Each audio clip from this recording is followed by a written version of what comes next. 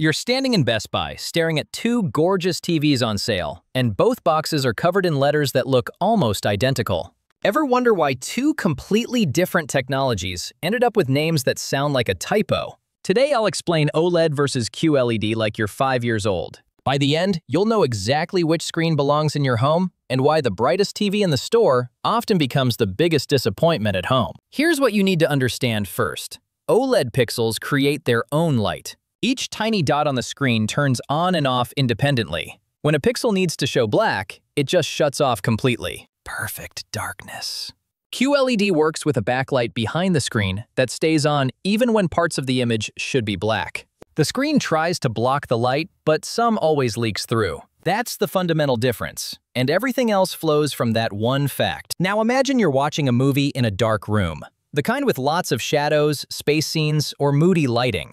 OLED dominates here because those blacks are actually black, not dark gray, pitch black. The contrast becomes infinite because you're comparing pure darkness against bright colors. Your eye notices this immediately. Highlights pop, colors feel richer. The image gains depth that's almost three-dimensional. This is why film enthusiasts obsess over OLED. For darkroom viewing, nothing else comes close. But here's where it gets tricky. Walk into that same Best Buy and stand under those bright fluorescent lights. Suddenly, QLED looks just as good, sometimes better. That backlight can pump out way more brightness than OLED. We're talking 2,000 nits versus maybe 800 on OLED. In a bright showroom, that extra punch makes QLED look more vibrant and eye-catching. Salespeople know this. The TV that wins in the store might lose badly in your actual living room. So here's what matters for your life. If you watch TV during the day with windows open and sunlight streaming in, QLED handles that better. The extra brightness cuts through glare. If you're a night owl who dims the lights for movies, OLED delivers an experience that feels like a private theater.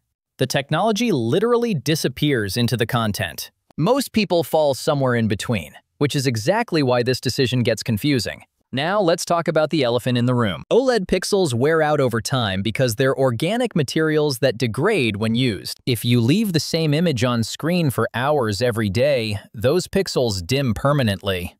A news ticker, a video game HUD with health bars, a Windows taskbar during work-from-home marathons. You'll see a ghost image burned into the panel forever. QLED doesn't have this problem because the backlight doesn't care what image you're showing. Here's what this means for gamers specifically. Play Call of Duty for 6 hours with that minimap in the corner. That bright UI element stays in the same spot, hitting the same pixels repeatedly. Over months, those pixels wear faster than surrounding areas. You'll notice a faint outline even when the game is off. This isn't theoretical. It happens to people who ignore it. QLED lets you game without thinking about screen babysitting. Most normal TV watchers who switch between shows and movies never see burn-in. But if your viewing habits involve repetitive static elements, factor that into your budget. Here's what salespeople won't tell you. QLED is Samsung's answer to OLED, but it's not actually a new technology. It's LCD with a quantum dot layer that makes colors more accurate. Samsung branded it QLED to sound like OLED because they don't make OLED TVs in large sizes.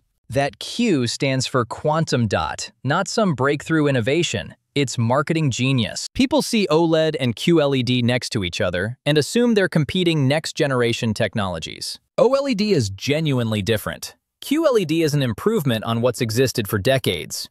Both can look amazing, but understanding what you're actually buying changes how you evaluate price. And speaking of price, this is where shoppers get stuck. OLED used to cost twice as much as QLED. That gap has shrunk dramatically. You can find 55-inch OLEDs for around $1,000 now, sometimes less during sales. But QLED still wins on value per inch, especially in larger sizes. A 75-inch QLED might cost $1,200, while the OLED equivalent runs $2,500. That's a massive difference for families who want a big screen for sports and casual. Now check this out. Motion handling reveals fundamental differences in how these panels work.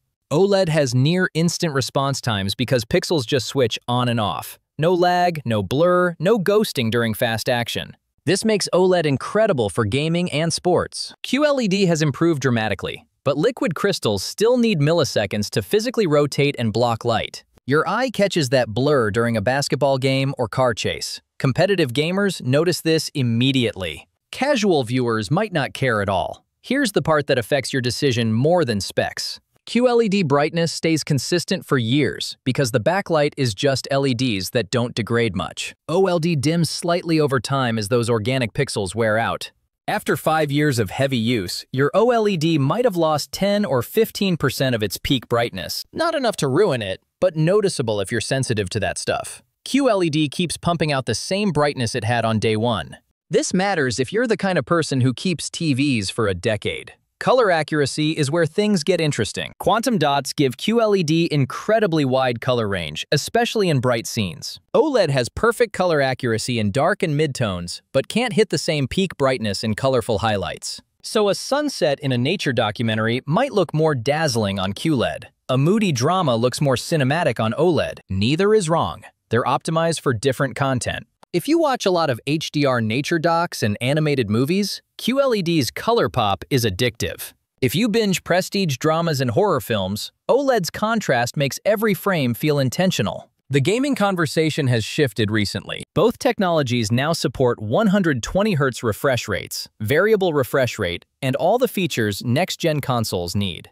OLED still has the edge with response time and black levels for dark games. But QLED's brightness helps in competitive shooters where you need to spot enemies in bright outdoor maps. And because there's no burn-in risk, you can leave a game paused overnight without worry. The truth is, both are excellent now. Your room lighting and game types matter more than the panel technology. Here's the thing most buyers overlook. Sit directly in front of either TV and they both look great. But move to the side, and QLED's image degrades fast. Colors shift, contrast drops, brightness falls off. OLED looks identical from almost any angle because each pixel emits its own light. This matters more than you think. If you have a wide living room where people sit off to the sides, OLED keeps everyone happy. QLED works best when viewers sit in the center sweet spot. Families with big sectional couches notice this immediately during movie night.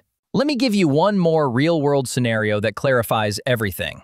You're a parent with kids who watch the same YouTube channels constantly. Bright, colorful thumbnails paused on screen while they grab snacks. Static logos in the corner of Fortnite streams running for hours. That's an OLED nightmare waiting to happen. QLED handles that abuse without flinching. Now flip the scenario. You're a movie buff who watches films after the kids sleep.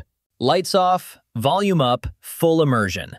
OLED transforms that experience into something QLED simply cannot match. Same house, different use cases, completely different answers. Here's your decision framework. OLED delivers perfect blacks, infinite contrast, better motion, and wider viewing angles. It costs more in large sizes, risks burn-in with static content, and dims slightly over years.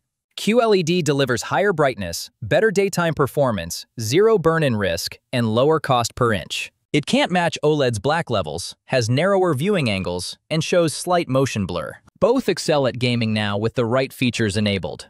Think about your actual room. Where are the windows? When do you watch TV? Do you leave the same content on for hours? Are vapors spread across a wide seating area? Those questions matter more than specs on a box. So here's what I want to know. When you picture your perfect TV watching experience, are you sitting in a dark room, absorbed in a movie? Or are you watching football on Sunday afternoon with sunlight streaming through the windows? Because your honest answer to that question is worth more than any specification sheet.